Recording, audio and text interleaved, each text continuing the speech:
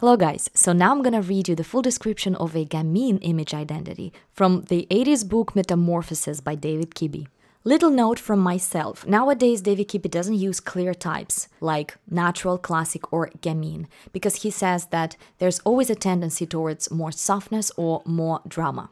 So the celebrities I'm going to show you today used to be in Kibbe's celebrities list, but right now probably he would put some of them to a softer category, to soft gamines, and some of them to flamboyant gamines. Note, the following information should be taken as a broad outline of what makes a gamine. It is the overall combination of opposites on the yin-yang scale, sharply delicate physicality, along with a fresh and spicy essence. That creates this image identity category. Therefore, a slight deviation here or there is always possible and should not be worried over if it does not upset your yin-yang balance. Height, normally 5 feet 5 inches and under. Bone structure, angular, sharp, narrow, sometimes described as delicate. Square or tapered shoulders tend to narrowness as opposed to broad. Delicately sharp facial contours, nose, jaw, cheekbones. Hands and feet are moderate to small and tend to narrowness. Arms and legs tend to be long. Body type, straight, lithe and lean, tends towards sun-Y musculature. Tends towards flatness in bust and hips unless overweight. May be very leggy, cultish. Possibility of being slightly short-waisted. Facial features, large eyes, moderate to thin lips, narrow or straight as opposed to full, taut cheeks and flesh. Hair, any type is possible, but frequently hair is fine and silky. Coloring. Any coloring is possible, warm or cool, but gamines are usually distinct or vivid in coloration. Moderate to high contrast coloring is often the case. If overweight, excess weight tends to show up in the hip and waist areas. Rarely does it appear above the waist. If a gamine is extremely overweight, the body tends to square or stocky appearance as opposed to curves.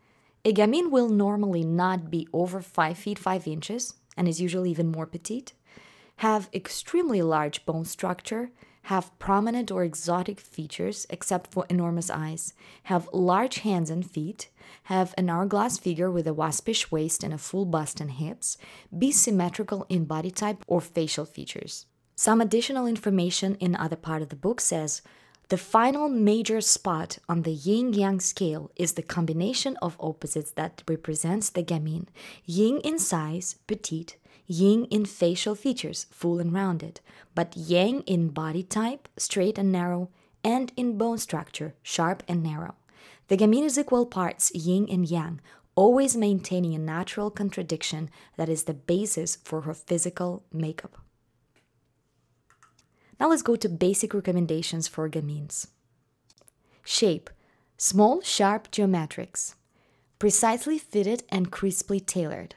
The small size and precision fit come from the yin. The sharp edges and crisp tailoring come from the yang.